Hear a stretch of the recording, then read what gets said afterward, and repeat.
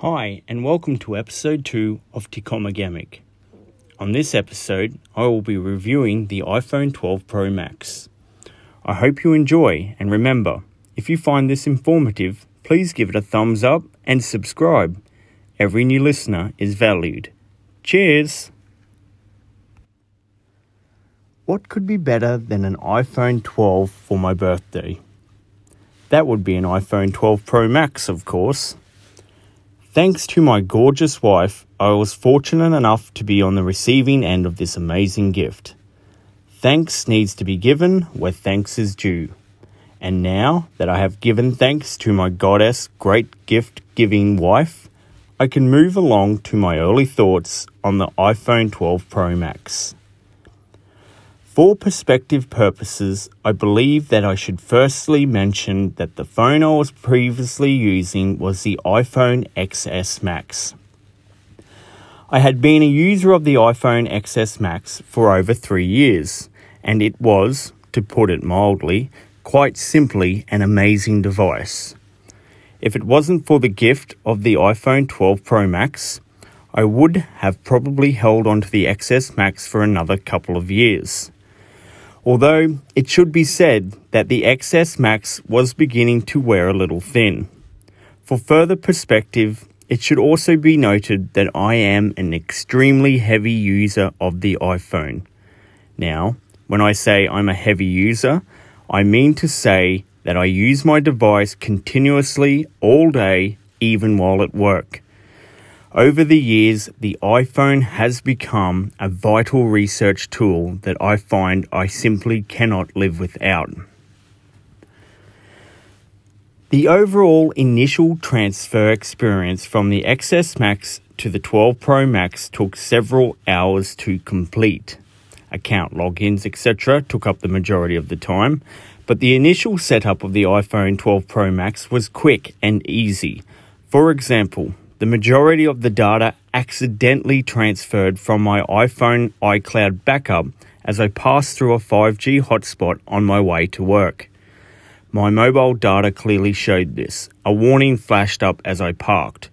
You have used 80% of your available data with 23 days left in your billing cycle. I was surprised by both the excessive consumption rate and the speed at which the transfer had happened. Gone are the days of setting up each iPhone as a fresh device. This was the old way. Now I can safely say that transferring a 512GB device from one to another can happen without hiccups using the 5G network to get the job done quickly. Happy days indeed. After having set up the device, I began to play around with the newly improved camera features. The wide and ultra-wide angle lens options was something I was looking forward to using in particular. After all, having the ability to get more image in your image is never a bad thing. Finally, I could capture moments of action against grand backdrops without having to sacrifice perspective. The wide and ultra-wide lens are fantastic, but the 12 Pro Max's camera really shines in low light settings. This is a feature that most users will not even have to consider while operating the device, as it happens automatically, and when it does occur, the difference between previous iPhone models is simply outstanding. This low light feature utilizes LiDAR technology to better enhance areas of darkness, as well as help to improve the autofocus in low light settings. The results of a low light photograph on an iPhone 12 Pro compared to the iPhone XS is extremely obvious. The iPhone 12 Pro camera is without a doubt one of the biggest advancements of the device yet. But I say yet because there is a development that is bigger still. The step up from 4GB of RAM to 6GB of RAM makes for a massive improvement in the phone's ability to handle multiple tasks at any given moment. It has also improved many other aspects of the device, such as giving the users the freedom to do just about anything web-based anywhere you can get a decent cell phone connection. For example, I am a self-confessed smartphone zombie walker, also known as Smombie, who likes to write and walk at the same time.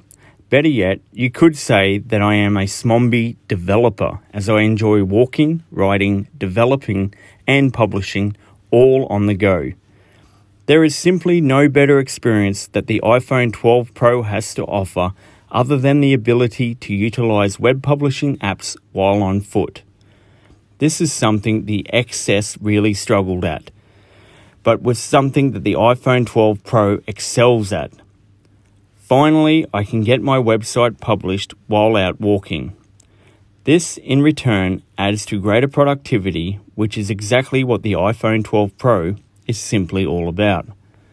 Allowing users the ability to Smombie publish is one of the greatest accomplishments that Apple has yet achieved. Now the iPhone user can exercise and be productive all at the same time. Advancements and iPhone 12 Pro go hand in hand. My personal experience with devices would suggest that in the long run, it's the simple improvements that add greatly to the user's experience of any device. Charging your phone is one of the most basic yet important aspects of any phone's usage. For Apple, making this easier and more efficient was the next natural step. This improvement in efficiency has been achieved by MagSafe, Apple's very own magnetic wireless charging system. Apple's MagSafe charging is a massive improvement from the previous wireless charging options that Belkin or Mophie have offered. With this simple advancement, there is now no need to concern yourself about whether your device is correctly centered over the charging pad. This was a problem on previous iPhones. Uncentered devices led to poor charging experiences. MagSafe eliminates this problem, as it will automatically center your device, ensuring the most efficient wireless charging experience available. Another simple fix for a simple problem. Now that's Apple. And while we're on the subject of charging and batteries, it should be said that the battery life on the iPhone 12 Pro Max is especially exceptional. Even with heavy usage, it is hard to knock a grunt out of this phone. For perspective, at the end of a day at work, where I have been using the iPhone all day for various deeds, I am still able to return home with 3/4 full battery. Apple scores again. Overall, the iPhone 12 Pro is a massive step forward in the world of smartphones. Finally, it's safe to confirm that Apple has bridged the gap between the smartphone and the personal computer. It is now possible to be a full-time schmombie, and as a result, the world of mobile productivity has been greatly improved. Thanks needs to be given where thanks is due. Thank you, Apple. Thanks for listening. If you happen to find this discussion informative or found any value in my opinions of the device, please feel free to give it a thumbs up and subscribe. Every new listener is valued. Cheers!